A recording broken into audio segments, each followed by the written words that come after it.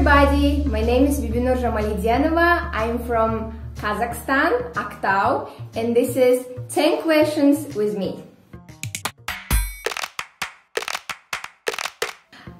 Definitely Mexican. Definitely everything that my host mom and host dad makes, because it doesn't happen very often, but when they do, it's very special. And the Italian pasta. So my first day at school was a bit crazy because I was mixing up the words. So for example, I saw someone asked me about turkey rap, and I thought it's like a rapping Turkey music, and I answered that I'm not from Turkey, I'm from Kazakhstan, and it's a food. It's during my history class.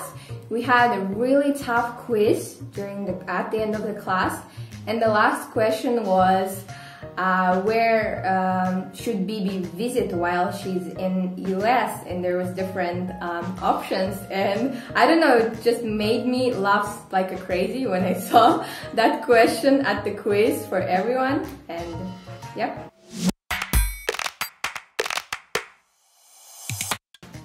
The most unexpected part for me was having lots of animals in the house, lots of pets, like dogs and cats.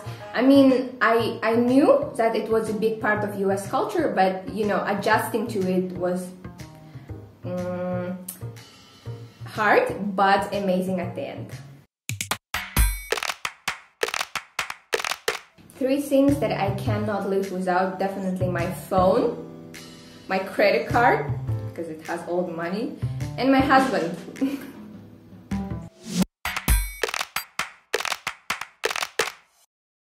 Best advice I've ever received was to be flexible. It's one of the best advice from PDO of FLEX.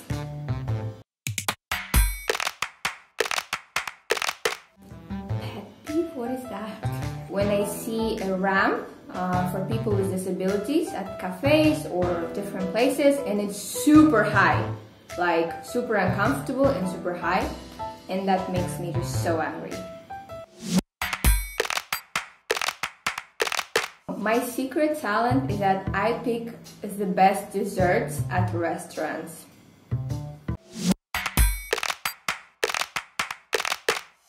I would give her advice just to enjoy the life and not stress very much about what's going on in school, and because school is going to end and the new whole chapter of your life will start.